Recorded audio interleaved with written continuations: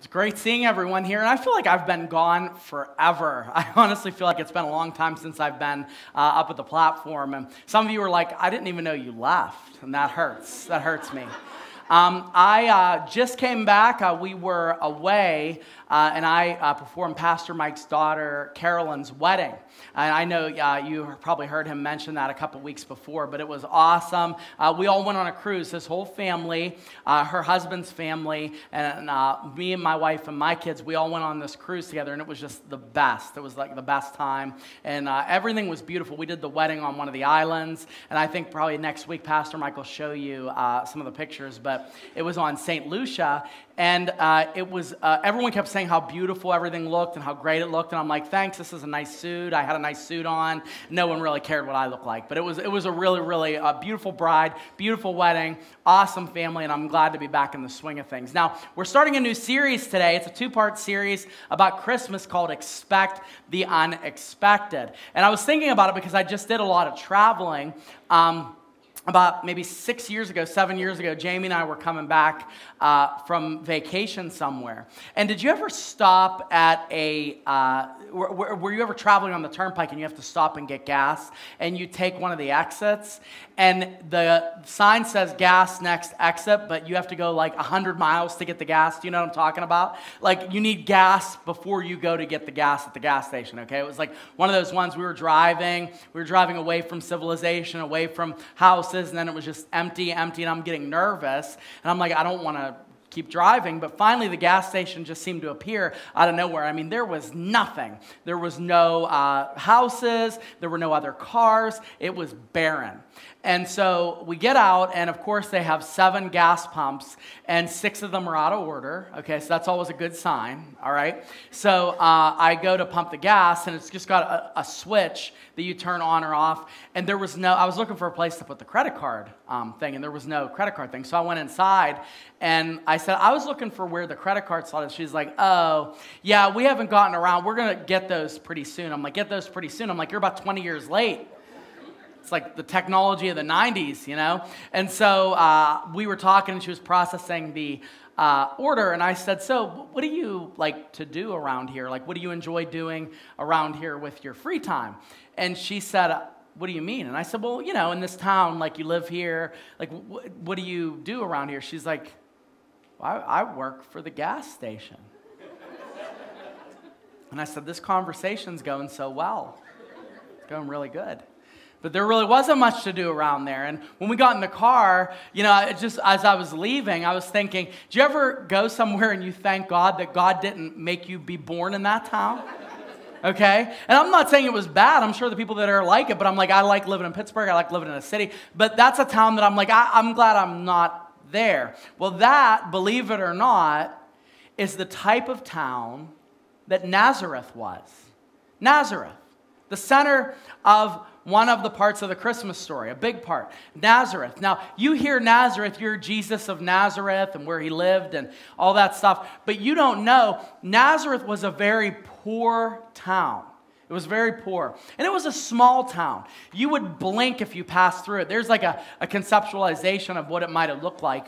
But most conservative archaeologists of the Bible believe that the town only had about 50 to 100 citizens. That's small, all right? Think about how many graduated with you in high school, and I would dare say that's smaller than most of your graduating classes. Everybody knew everybody. And it was one of those kinds of towns, but it was very poor, kind of a depressed area in Galilee. Now, what's interesting about it is the series we have that we're bringing is called Expect the Unexpected. And today, I'm going to be speaking to you about the unexpected experience. The unexpected experience. And somebody wisely once said, experience is what you get when you don't get what you expect. You know what I'm talking about? You expected something to go a certain way in your life. You expected, some of you, this Christmas that you were going to have that loved one at your Christmas table, and you're not getting that this year. That expectation has left you, and what you're left with is experience. You're left with something that you didn't plan or hope for. And I would dare say that's most of the Christmas story. If we look at the Christmas story, now some of you have really cool refrigerator magnets. You have maybe a little nativity on your TV stand, and you get excited to show that off once a year. But mostly, the view that we have as Christians of the Christmas story is very sanitized. It's not real. So what we're going to do today is we're going to unpackage the Christmas story, and we're going to really get a glimpse, really get an idea of what the Christmas story means and what happened in the Christmas story. And to do that, we have to recognize that this is an experience. So let's see what happens here. Luke chapter 1, verse 26 and 27. It says, "The angel Gabriel was sent from God to a city of Galilee named Nazareth, to a virgin betrothed to a man whose name was Joseph, of the house of David, and the virgin's name was Mary." Now there's a lot to unpackage here, but the first thing you need to know is they're heading to Nazareth. The angel is going to break the silence of God from heaven. And he's not going to go to a royal place. He's not going to go to a temple or a palace. He's going to go to Nazareth. Really? Nazareth. I picture, and this is in my mind, I picture like Gabriel as he's getting his marching orders from God. He's like, okay, did you mean to say Nazareth? Like, you want me to go there. Like, you don't want me to go somewhere else. You want me to go to Nazareth. He's like, yeah, talk to this girl. She's a betrothed young lady. She's a virgin. Her name is Mary. Her husband's name is Joseph. And the angel of Gabriel does what he's told, and he goes to Nazareth. Now, the first thing you need to realize, and the first point is, God shows up in unexpected places. God shows up in unexpected places, doesn't he? He doesn't show up where you think he would show up. Now, in your bulletin, there's an E that says God shows up in expected places, and that's not true because that would make this sermon really short because we're talking about the unexpected, okay? So it's actually unexpected in your bulletin. God shows up in unexpected places, and he does it all the time. Think about a time in your life when God spoke to you, when God reached out and touched you in a way that you didn't think possible. It was usually during an unexpected time, wasn't it? You weren't expecting him. You weren't expecting to hear his voice that clearly. You weren't expecting to experience his presence there. You felt alone. You felt abandoned. And here God shows up in a big way, and he shows himself in unexpected places. That is the beginning of the Christmas story. He goes to Nazareth, this angel at Nazareth. Now, there's a lot to unpackage, and so we're going to do this quickly. We see that the angel is going to give a message to this young woman named Mary. Now, I want you to pretend with me, if you could, that you never heard the Christmas story. You don't know about Mary, Joseph. You don't know about the shepherds. You don't know about none of that. So let's pretend like we're hearing this for the first time. Let's start with Joseph. Joseph was a young man. Most pictures of Joseph, you see Joseph has like a beard. He's kind of sage-looking. You'd go to him to ask advice. Maybe you'd go to him and ask how you could get a cheaper car insurance rate. Like, this guy has all the answers, like, in the pictures. But Joseph, most people conservatively believe, was only 14 to 16 years old. He was a kid. He was a young boy, young man.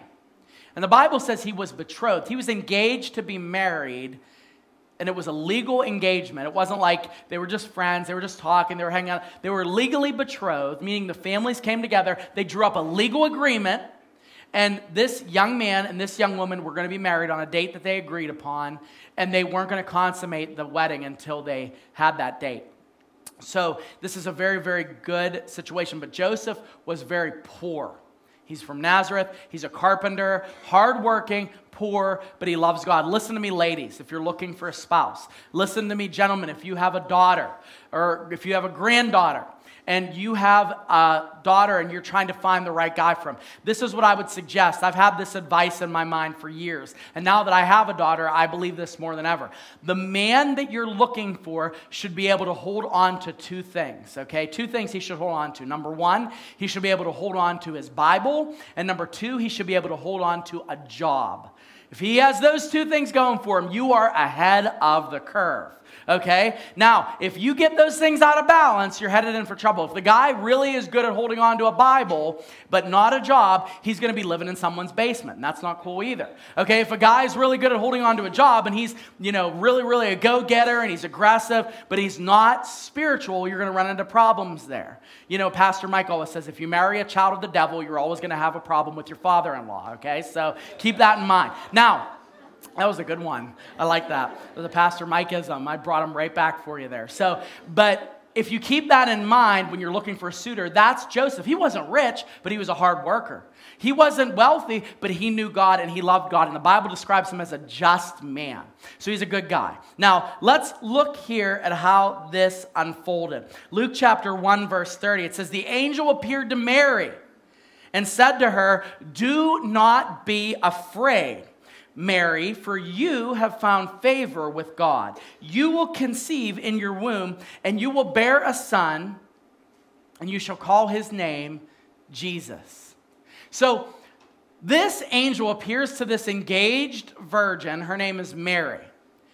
Mary has her own story. Now, I'm going to take a little bit of an aside here. Most churches, we have problems with Mary. We really do. And churches either go one of two ways about Mary. We either make a lot of Mary and we make too much of her, or we don't mention her at all. Okay? And some churches, they put her up on this pedestal as she is like to be worshiped and prayed to as a god. And some of you, maybe you grew up in this culture. But if you look at the Christmas story, you don't see that at all. In fact, the Bible says that Mary found favor with God. The translation in Greek means that God gave her grace. She didn't give grace. Some people say Mary bestows grace. Oh no, she received God's grace. She received God's favor. She didn't do anything to deserve that. God chose her and gave her grace. So we see that. But we don't want to dismiss her because she plays a really big role in the Christmas story. Now, most pictures of Mary look like this. Looks like she's in her mid-30s. She's got it all together. Again, she has the same wisdom as Joseph. But that just simply isn't the story, folks. Mary, most believe, was between 12 and 14 years old. I want you to imagine that, okay? Now, you see that picture of a woman that we have on the screen. That's like a 30-some-year-old Mary that's having the angel have a conversation. But the Mary that God chose to visit by the angel, she was young. We have one of our staff members, Bill Opperman. He has a daughter, and she's 12. Her name's Annalise. And Bill is one of our elders. That's a picture of a 12-year-old girl right there doing cool 12-year-old things. Beautiful girl, but she's 12 years old. She's 12 years old. Now, I want you to hear me on this. We would expect God to visit a woman who's engaged, a virgin who's engaged, maybe older, but God chooses to bring Jesus into existence through someone that most of us wouldn't trust the Wi-Fi password to. All right? I mean, think about that for a moment. You wouldn't give her the key to your back door. God's like, I got a task for you. You found favor with me, and this is how it's going to happen. So the angel appears to Mary and gives her what we don't expect, because God shows up in unexpected places, speaks to unexpected people. Look what it says here in verse 32 through 33. It says, he will be great. He will be called the Son of the Most High God. This is a term, the Son of God Most High. This is a term used in the Old Testament to describe the Messiah, God in the flesh here. It says, and of his kingdom there will be no end. This is an unbelievable story. Now, Mary, because she's young, because she doesn't know a man, she's never been with a man, she's engaged, she goes, look, I don't know how this is going to work. I mean, I'm not been with a man, I'm betrothed. And she questions, and this is what the angel says in Luke chapter 1, verse 37. For nothing will be impossible with God. How do you like that? Isn't that cool? Nothing will be impossible with God. God wants this to happen. God means this to happen. And God is going to make it possible for this to happen. But it's going to be in an unexpected way. It's not going to be the way you think. It's not going to be to the rich lady that's been waiting for a husband in a different part of Jerusalem. No, this is coming to a poor woman who's engaged to a poor man who is now going to be the one who gives birth to the Son of God. Unexpected. It's an unexpected experience. It's an unexpected experience. Now, what the angel says is you're going to give birth to Jesus. Mary rejoices. You're going to give birth to the Savior. Mary gets excited. You're going to have this wonderful, miraculous thing. That's great. You know what the angel doesn't say? Now, you have to go and talk to your boyfriend about this. Right? Oh, we don't put that in the Hallmark Christmas card, do we? Oh, no, we don't do that. We don't talk about that, but that's the conversation she has to have. You know what the angel doesn't say to her? Not that we see recorded. He doesn't talk about what her reputation is going to be like in Nazareth when people see her with a little baby bump. Now, it's cool on Instagram now, different culture. Back then, if you were pregnant out of wedlock or if you were engaged to be married, you know they could have stoned her. This is not something that could be rejoiced in a natural way. Mary is in a very difficult situation. Mary has just let go of every security that she's known. And that brings me to the next thing about the Christmas story and about our experiences is this. You have to let go of where you are to get where God wants to take you. Did you know that? Some of us, we put too much emphasis on the things of our lives. Too much emphasis on the place that we're at. Did you know that God may very well be wanting to move you into a new spiritual direction, and you won't hear his voice because you won't let go of your position? You like that security. I believe that for some of you, 2019 is going to be a spiritually formative year that you've never even comprehended before. But in order to get to where God wants you to be, you have to be willing to take your hand off of your security, put it up to heaven in worship and say, I submit. Whatever your will is, I'll do it. Whatever you want from my life, no matter how it looks, even if it's not what I expect, I'm yours. I'll do it. That's what Mary did. She was excited.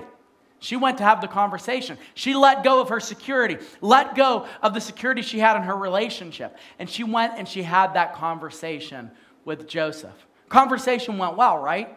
We know it went well, right? Not at all. It didn't go well at all. You say, well, yeah, it had to because Joseph and Mary were together. They were together, but the conversation that she had telling him about this didn't go well. How do I know? Look with me in Matthew chapter 1, verse 19.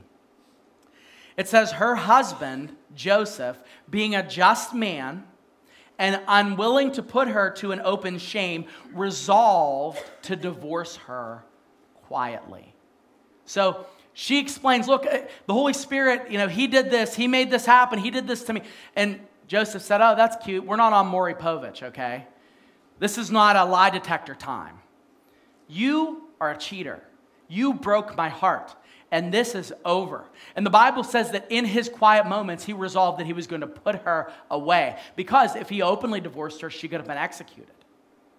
But he decides because he's a just person, because he loves God, he doesn't want to see harm to come to her, but he doesn't want to be with her either. That's pretty dark, isn't it? But I want you to put yourself in his position. What would you do? Come on, what would you do, guys? Is that story going to fly well for you? Oh, yeah, we've never been together, and she's pregnant, and I'm sure it's all going to work out. I don't know if anyone's ever tried that in history since, but it didn't work for Mary. It didn't work for Mary. So Joseph is disturbed. He's depressed. He's broken. He feels betrayed. But in the midst of that brokenness, God ministers to him. Look with me in Matthew chapter 1, verse 20 and 21. It says, as he considered these things, behold, an angel of the Lord appeared to him in a dream. How do you like that? God sent another angel. The angels were working overtime in Nazareth. Lots of angel stuff going on right there. All right, the Lord appeared to him in a dream, saying, Joseph, son of David, don't be afraid to take Mary as your wife, for that which is conceived in her is from the Holy Spirit. And now the angel lets Joseph in on the plan. This is what he says. He says, she's going to bear a son, and you will call his name Jesus. What does Jesus mean? What's his name mean? Savior.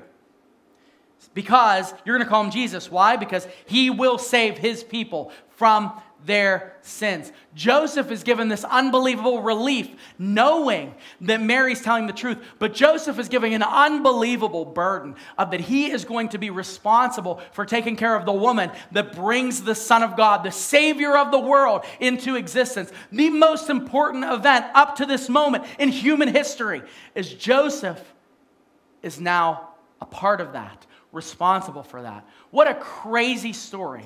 What a crazy, remarkable story. God shows up in unexpected places. He appears to unexpected people. And while Joseph is in pain, mourning the loss of the betrayal of his future spouse and the pain associated with that, some of you know that all too well. What that's like to hear that your spouse has been unfaithful. I'm not naive. I've counseled tons of couples and gone through infidelity recovery more than I'd care to admit. And frankly, there is no other feeling like that feeling. And Joseph is feeling that, but he is relieved once he realizes a part of the plan, the bigger purpose. And that's exactly how God works with our unexpected experiences. Take note, number 3, eternal plans are forged in earthly pains. Eternal plans are forged in earthly pains, aren't they? I mean, come on, we're bad at learning from God when we're doing well, aren't we? Think about it. When you're successful, when you're riding on the mountaintop, when you have all the things going for you, we're terrible students of God. We hardly hear his voice. We hardly make time to hear his voice. Oh, but when we're in the midst of pain, we hear on a different frequency, don't we? We experience the plans of God in a different way, and his presence becomes more meaningful to us than it ever is before, because eternal plans are forged in earthly pains. I keep saying planes. Thinking about Nazareth. Maybe I'm thinking about an airplane. Who knows what I'm thinking about? It doesn't matter. Pains, earthly pains. Joseph is in the midst of that. And Paul kind of alludes to this in his letter to the Corinthians about these earthly pains and how they forge eternal plans. Look with me in 2 Corinthians chapter 4, verse 17. For our light, momentary affliction is preparing for us eternal weight of glory beyond all comparison. That's your experience, folks. Whatever you're going through right now, it's painful. Whatever you are missing out this year, whatever you expected to happen that has now turned into a lost or dashed dream, God is forging something eternal that is going to stay with you for the rest of your life. He is giving you hope beyond this life that you can hold on to, that no matter what's going on, this momentary affliction carries with it a weight of eternity and glory. That's the Christmas story. That's exactly what's going on in the Christmas story. That's exactly what we see with Joseph and Mary. Now, the story goes from bad to worse when it comes to their situation, because now the government issues a decree that they must all take part in a census. So Joseph and Mary have to travel from Nazareth all the way to another area called Bethlehem, which we're more familiar with Bethlehem than we are with Nazareth when it comes to the Christmas story. So they have to go. Now, can I let you in on something personal, just personal about me? I have been pregnant approximately 0 times, okay? Never happened, okay? My wife has 2 children. We had 2 babies, okay? So I was with her through the ordeal of being pregnant and through all of that. And the last thing that you would want to tell an 8-month pregnant woman is, hey, we're going to take a donkey trip across the desert. That is not a fun situation. I don't know about you guys, but I don't even like walking up the steps after I've had dessert. That to me is too much ambition.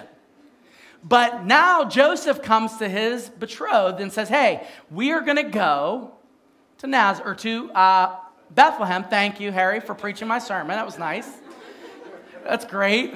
Really makes you confident. When somebody's like, no, you're wrong. It's this word. Thank you. Where are you in the other parts of my life, Harry?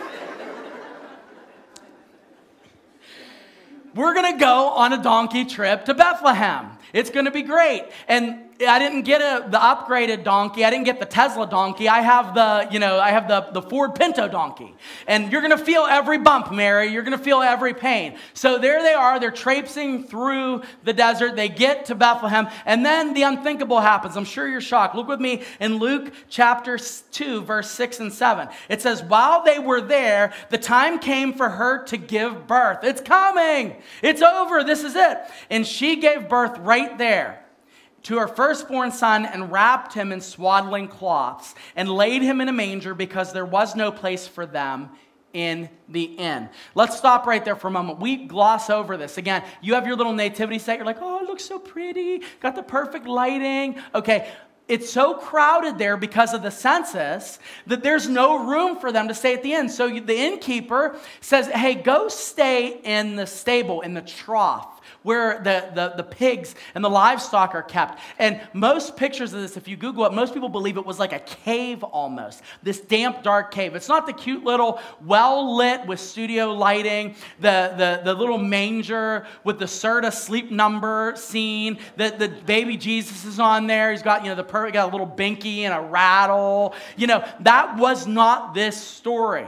That was not. We sanitized that too much. Here, let me give you a little bit more practicality to this. How many of you have been to the zoo? Raise your hand if you've been to the zoo. Cafe, raise your hand, been to the zoo. Okay, how many of you have been to the zoo in like the dead of summer? Okay, I'm talking like July, right? Raise your hand, okay? Now, for whatever reason, my wife asked me, hey, we're all going to the zoo. It's July. Do you want to take the kids to the zoo? And I'm like, yeah. And she's like, why do you want to do that? I'm like, because I hate myself. I hate my life. And I want to go to the zoo when it's 95 degrees. And trust me, folks, I've been to the zoo when it's 75 degrees, and I've been to the zoo when it's 95 degrees, and there's a big difference between going to the zoo and those 20 degrees. Amen? Preach. All right? So here we are at the zoo, and I want you to imagine, the zoo smells like zoo. There is no other way to describe that smell. It's a cornucopia of badness. That's how the zoo smells. And at 95 degrees, it's enhanced. It's like zoo potpourri in your face. And here's the other crazy part about the zoo. You ready? They have people full-time that get paid to detail all the cages and take care of all the animal stuff in the zoo. That's all they do. And guess what? It still smells like zoo. It still stinks. Now, I want you to go backwards 2,000 years, and I want you to imagine the type of sanitation they had back then. And they stick this woman who's giving birth in a cave meant for livestock. I want you to imagine that for a moment. I want you to imagine how uncomfortable that is. They put the baby in a trough, the place that pigs come to eat. That's where the Lord Jesus is being born and laid, in this area. It's unglamorous whatsoever. It's not expected. It's an experience. It's the way God wanted it. Jesus could have been born in a palace. Jesus could have been born in the temple, the most beautiful and picturesque place. But God chooses to bring him in the lowliest possible setting through the lowliest possible people, because God does unexpected things. And he still does unexpected things. He still does unexpected things. So the story pans and gives you a little meanwhile. I love this. This is so cool. So while she gives birth to this baby, and there's no room for them at the end, we have the shepherds. And this is the part that the Charlie Brown Christmas story always recounts here. So we see here in Luke chapter 2, verse 8 and 9. It says, in the same region were shepherds out in the field. So there are these shepherds, and you know what they're doing? They're doing shepherd stuff. They're just like tending to the sheep. They're telling shepherd jokes. They're playing shepherd games. I don't know. If you know what they do, tell me. But they're doing shepherd stuff. But the last thing they expected was that God was going to appear to them. But that's exactly what happens. It says they were keeping watch over their flock by night. And an angel of the Lord appeared to them. And the glory of the Lord shone round about them. And they were filled with great fear. You think? Wouldn't you be?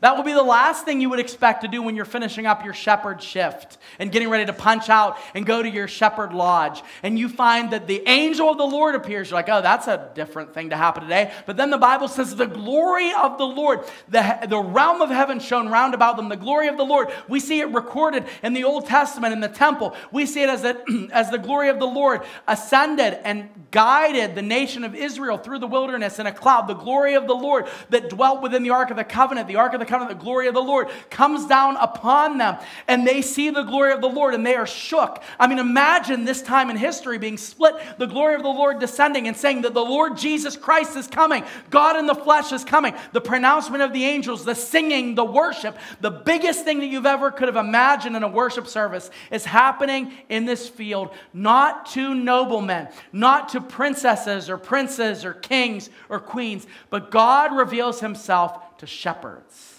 to lowly shepherds that were doing their job in ordinary circumstances. God does something extraordinary. And he says, you got to check out what's going on, this angel says, on the other side. This is what he says in Luke chapter 2, verse 11.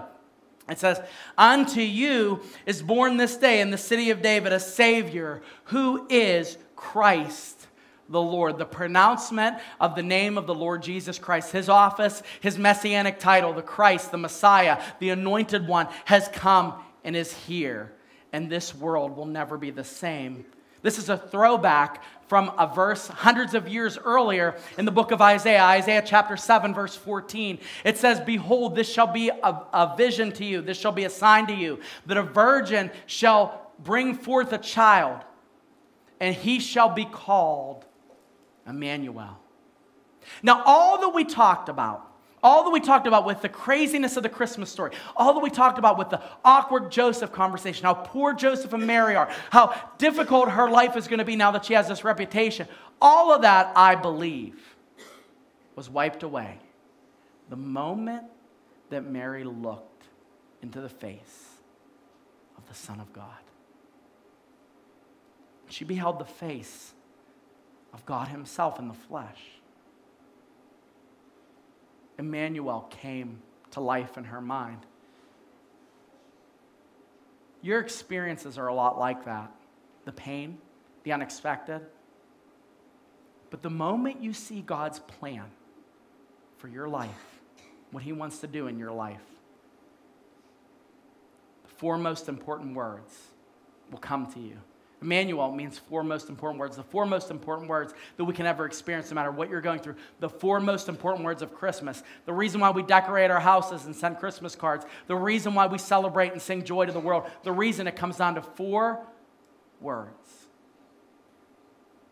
God is with us. God is with us.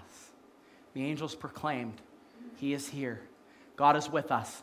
God is here. God has visited. God is here. God has made a way. God has brought salvation to this world. God is with us.